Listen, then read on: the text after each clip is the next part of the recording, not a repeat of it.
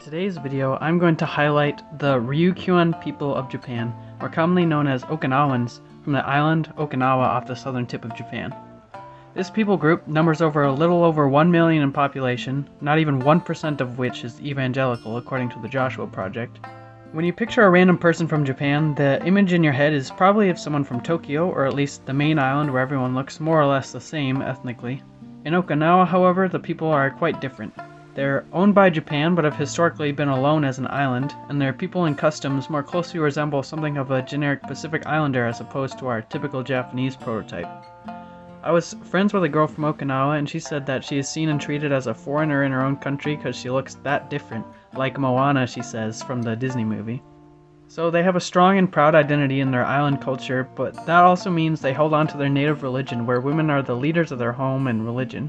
As I stated earlier, they are not 1% evangelical, but there is a 2% Catholic influence in that area because the Jesuit order from Portugal was able to introduce themselves to the Japanese in the early 1600s. It is still mostly Catholics in that region of Japan, but after World War II, we set up military bases after taking Okinawa.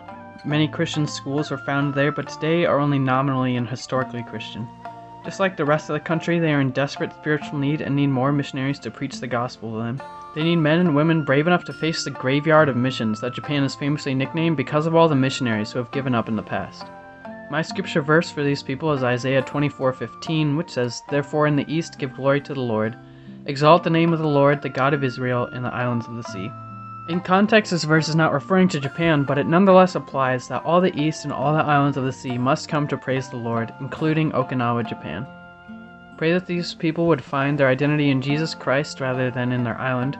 Pray that they can embrace Him even through the strict familial and cultural settings they find themselves in. Pray that they can receive any outside help necessary in such a scary place.